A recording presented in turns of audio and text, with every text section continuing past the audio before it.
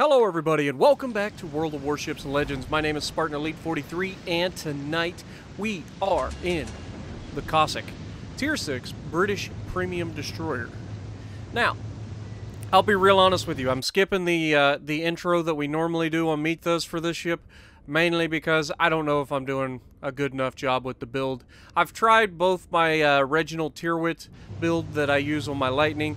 I've also decided to get some promotion orders and rank up the other guy, which I can't remember right off the top of my head. But you guys will know who it is, I'm sure, and try to go for a more gun-focused build, and that's what this is. Now, first of all, I just need to say this right off the bat. This match is probably not going to be the most entertaining. I apologize. I've tried several matches with this thing. Honestly, I'm just not feeling it. It's good, but it's not, and I'll go over that in a minute. So the main frustration that I have with this ship is just the fact that you only get 4 torpedoes. Okay, they're decent torpedoes, 10 kilometers. I mean, they reach out and touch people, but there's only 4 of them, so you have to be extremely selective on when to use them. Now, they do reload relatively decently for what they are, but again, you're very limited on what you can do with 4 torpedoes. Then on the other side of it, you've got guns, and the guns are very fast-firing guns, and it has quite a few of them. But relying on guns in a destroyer has always been a little bit of a problem for me. Now, I've done okay in the American destroyers with guns, just because early on you didn't have a choice. You were seriously limited on your torpedoes. So unless you were torping people sailing directly at you, or you were hiding behind an island waiting for somebody to pass and then torping them that way, you were really limited early on in the American tech tree. So I got used to using my guns quite a bit and running around being detected as a destroyer. I've since got away from that playstyle, and it's hurting me with the Leningrad, with the Cossack, you know, these ships that are very heavily gun-focused in the destroyer branch. Now, this thing is basically a mini Lightning, except it has only 4 torps.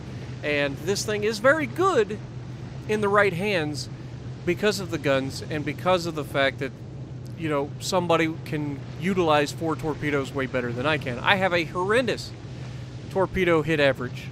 You guys have seen me, you know, launch several torpedoes in streams and stuff and just not hit anything at all. I try to anticipate where people are going to go. Most of the time I end up just relying on the computer, and any change whatsoever causes me to miss. So I went with the gun-focused build, which reduces our concealment a little bit. It's not much. I've still got the concealment down right around 5.5 or a little less than 5.5 kilometers. So it's not terrible, but it does limit you a little bit on sneaking up on people. Now, once you catch somebody off guard, namely destroyers, once you catch destroyers off guard in this thing, you can and will inflict a lot of damage with your guns, deceptively quickly. Now, the HE, while it does set fires, is not reliable damage-wise. It doesn't give you a lot of damage like the Japanese, for instance. You get good hits with Japanese HE. It's disgusting. Now, here you're going to see me absolutely potato this Bajani. I know that I'm going to be detected by the Bajani as soon as I come around the corner. I was hoping that he would freak out and back up. So I start launching these now before I get detected in the hopes that he'll back up and try to shoot me. He doesn't. I start shooting at him, and he immediately throws the thing forward, which is the right move to make. You know you have an island to your right. The only way that you can get away with it is to run forward. You know that there are torps likely coming, and he avoids every one of them. I started to shoot some AP a little bit, but he unfortunately didn't ever give me the broadside. And you can see just how long it takes him to get his guns around and start shooting at us. And we're not going to sit here all willy-nilly and take it. We're going to keep our guns focused on him while trying to run away, but he does catch us here a few times, and that's when the smoke starts coming out. Now, that's the biggest downside of this particular British destroyer, is that it is limited in smokes. It's got long duration smokes, which is great if you're sitting in them firing your guns. It allows you to shoot for a very long time, 1.5 minutes. So that's a good thing, and I'm going to utilize that here. I'm not in the smoke, so if he had a plane right now, I'd be detected because I'm firing outside of the smoke. But it's still a minute-and-a-half long smoke, and one of the best parts of being in a British destroyer, one of the best things about the Lightning, is that it has a lot of short-duration smokes. It's basically get-out-of-jail-free cards is how I use them. And so they come in handy, and this thing has kind of got me boggled, because once I use the smoke and kill the one person that I'm up against, it's a useless smoke for me. There's no reason to have it. So then I leave it, and then it takes so long to dissipate, and then so much longer to reload, that it's so useless. It's so annoying. I hate long duration smokes, but that's just me. Maybe that's why me and the Lightning get along so well. But the other downside of this particular ship is that it's such a large destroyer. It sits out of the water very high, especially in the front. And that allows people to get lots and lots and lots of hits on you. Lots of hits. Kind of like what I was saying with the Leningrad, I believe. I believe I had the same issue with it, where it just sits so high up out of the water that anybody who's shooting at you is going to get multiple hits per salvo. And it may be harder for me, say, in a few moments when we get into a gunfight with these destroyers. And don't worry, we're going to get in a gunfight with the destroyers. I'm going to bait them back to us. I have help behind me. So I figure if I get into the cap and start capping, these guys will start to turn back, and I will be able to do something about them. Now, Shores is moving up towards the island. Can't do anything about that. So I'm going to go ahead and start trying to torp in this general direction in hopes that I can catch any of the destroyers that are coming by off guard. Now, there is a battleship out to my left, and I want to get rid of him because he's a danger to my cruisers. He's the only battleship left, and if I can get rid of him quickly, then I can hopefully save our cruisers, and that'll allow me the huge advantage against these destroyers, because there are still 3 destroyers out here. Now, the Sinop has some health, but a little HE can get him to burn his damage con, and we can maybe potentially set him on fire right after his damage con burns out. A lot of people spec into really short duration damage cons, so you can set multiple fires even after they burn their damage con really quickly. Now, unfortunately, when they do that, they reduce the overall reload time of their damage con as well. But you can see we're not the only one shooting at him, and this Sinop is very dangerous. Once I decide to actually start shooting him, that's one positive slash negative of this ship. It has very high firing arcs, so you can shoot over top of islands very easily, but you also tend to miss a lot of shells because you're not leading your target enough, or you're just not counting on how long they're flying. So I need more time in this ship is what I'm saying, in order to give a proper, feel for the ship. And as you can see, he already burned his 1 damage con for a single fire. So we're going to go ahead and try to set another fire, and we get the second fire right there. Now, normally I would try to stop firing here, but it is a Russian battleship, and we already said that the damage cons on the Russians do tend to reload relatively quickly, so we don't want to stop firing at him. We want to make sure he dies. So we're going to keep firing, and now the Shores has closed back in on us, and we can start to avoid him. As you can see, there we got the Sinop. Now the Akatsuki's starting to move in, and this is dangerous. I've got a Shores shooting at me, I've got an Akatsuki shooting at me, and my smoke just now came back, so we're going to try to drop smoke. And because the Akatsuki fired at me, that's going to keep him detected, and now I can sit in my smoke and do some damage. This is what you want to do.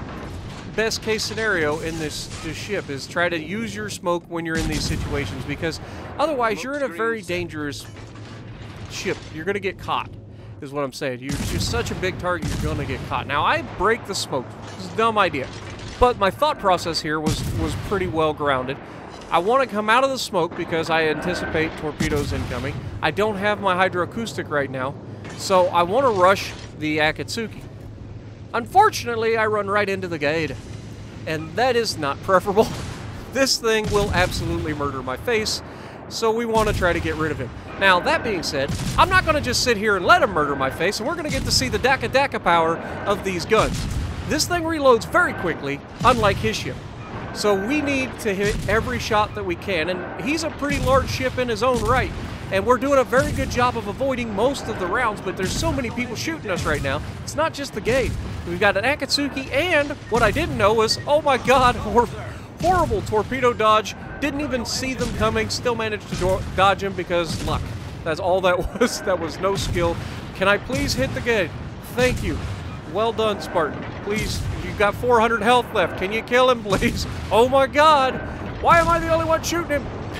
I say as the New Mexico finally decides to hit him. And then I take a round and go down to 143 health. Now that got real exciting real fast. Now, I've got my torpedoes back right now. There's an angry smoke screen right ahead of me, and here's where I'm going to make my final mistake. I've made a lot of mistakes in this match, and that's probably one of the things that has limited my damage here. But you can see I get close enough to spot these guys with my Hydro. And I start firing at him. Unfortunately, the first salvo was not that great. I'm trying to shoot the Akatsuki. He's the lowest health. I want to get him gone. The Fubuki is still dangerous, but if I can get rid of this freaking Akatsuki. Come on. Oh, he disappeared. How does he disappear? I'm getting too far away, and luckily he's back inside 4 kilometers, gets detected, and I'm going to try to dodge. Nope. Nope, it catches with just the 2 rounds, and unfortunately it was enough. Fubuki gets away for now, but he's not long for this world because we have a cruiser and 2 battleships closing in on him. So my final thoughts on this ship is, it's not a bad ship. It really isn't. It requires a special touch. I do not have special touch. I might be special, as Flambass would have show up in his chat. But I may be special, but I do not have the special touch required for some of these more finesse-worthy ships. It's a good ship. The guns fire extremely fast. Or the high explosive, while not the most devastating hits, they fire really fast and they set good fires, so it is usable. The long-duration smokes aren't my thing, but other people will probably have fun with that. That's just not my particular play style, particularly. But other than that, I feel like we gave it a fair shake. And even though I'm not the best in it, I'm not a destroyer player anyway. You guys know this. I'm a battleship main. Never claimed to be a destroyer guy. I just like the Lightning a lot. But I feel like we gave it a pretty good shake. You guys can get a feel for the ship. We got 104 hits this match. Like, we were cycling the guns, something fierce. Never got a single torpedo hit. 40,000 damage done. That's not bad. Not bad for a destroyer to do 40,000 damage with not a single torpedo hit. But you add in the ability for some people to catch people with torpedoes, and oh my god, the Fubuki just took out the Galicineer. Well done. Well done. That's that Japanese high explosive I was telling you about. French cruisers, not known for taking high explosive well, and that was a very good salvo by the Fubuki. However, he fired his guns inside 4 kilometers of our Bayern. And there's another battleship back there as well. So he's not long for this world. It's just a matter of time. As soon as these Bayern actually fires his guns again, this Fubuki is dead. Even German accuracy can't troll you that hard. Right? Right. Okay. Down he goes. So hopefully you guys have enjoyed. I apologize for skipping the build. If you guys want to see that, let me know. I'll maybe put a screenshot in our community section or something. But 2200 base XP, top of the leaderboard. Didn't feel like we were doing a whole lot that match, but apparently the game thought otherwise. Apparently 40,000 damage in a destroyer, not too shabby when you're only using your guns. So if you like what I'm doing, punch the like button. Leave a comment below, subscribe to the channel if you haven't already, and as always, I will see you in the next video.